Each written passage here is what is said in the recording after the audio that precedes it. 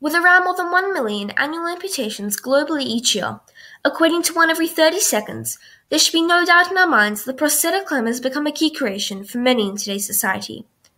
My name is Alana Veronik, and I'm currently studying as a student at Doncaster Gardens Primary. I'm here today to talk to you about the evolution of one of the most valuable, complex, and revolutionizing inventions in the history of mechanical engineering, the prosthetic limb. Now, to kick things off, what exactly is a prosthetic limb, and what must the limb provide the amputee with? In medical terms, it can be described as an artificial limb in replacement of a missing body part. This can be due to a disease, injury, surgery, traumatic event, or from a condition since birth. The implants themselves are professionally designed to perfectly mimic the amputee's missing limb. Their sole purpose is to provide the wearer with the same mobility, comfort, and practicality as a real body part could provide. And yes, so maybe we haven't gotten to that point yet, but science and engineering is definitely making progress, and showing signs of eventually getting there. Now, let's talk finance, friends.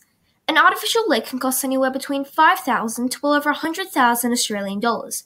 The same goes for an artificial arm, although the price really does depend on the type of limb replacement needed and the model. Over the past decades, the price of a limb has and continues to fluctuate due to the immense improvements in both the design and the mechanisms in the prosthesis. New models and designs are currently being introduced, which constantly has a toll on the cost. The creation of the prosthetic limb dates way back to around 800 BC, where the earliest example of a prosthesis was actually a toe. That's right, a toe. The first prosthesis, although small, was especially important in Egyptian culture, because it was required in order to wear the traditional Egyptian sandals. Eventually, the prosthetic arm was being created out of iron. Then, as society began to develop, so did artificial limbs. Dr. Ambroise Paré was the first to introduce hinged hands and legs with locking knee joints. Next came the American Civil War, and you can bet that the number of amputees increased drastically. James Hanger, who was the first amputee during the war, went on to invent the hanger limb, a prosthesis made up using a combination of old oak barrel staves, rubber bumpers, and nails. Then, after much tinkering and modifying, soon humanity completely reinvented the bionic limb. Today we're using materials including carbon fiber, titanium, and variants of thermoplastics. The limbs that are purely powered by the electrical nerve signals and muscles that are captured by the electrodes. These signals then trigger the artificial limb to basically connect the amputee's stump to the prosthesis. Or in other words, we're basically using mind power to control the prosthetic limb.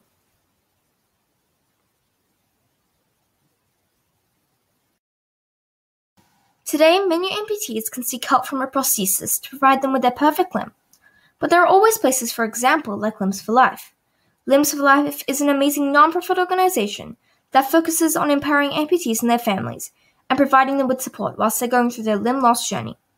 They also provide awareness to the general public about the challenges many amputees face and will help and support you whilst you find your perfect limb. I was incredibly lucky to be able to speak to one of their amazing staff members who provided me with a few answers to some questions that I had. I'm currently here with Fiona. Thank you so much for being here today. Now, here is my first question for you. In your opinion, do you think that the design and the mechanism of a prosthesis will evolve over the next decade? Technology is moving so fast, it's hard to predict what will come in the field of prosthetics in the future.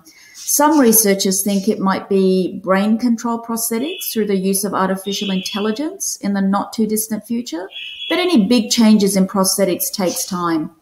And for my second question, in your opinion, what is the best type of prosthetic limb? The best type is the one that is comfortable, safe, and meets the needs and goals of each individual amputee. There's really no one-size-fits-all type of prosthetic. Thank you so much for your answers. It is great to hear from a professional. If you're looking to donate to the Limbs for Life Foundation, head to www.limbsforlife.org.au/donate. Thank you.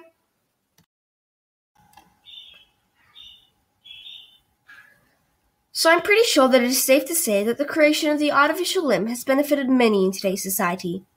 The evolution of the bionic limb has been immense over the past centuries. These limbs have saved, helped, and improved life for many amputees.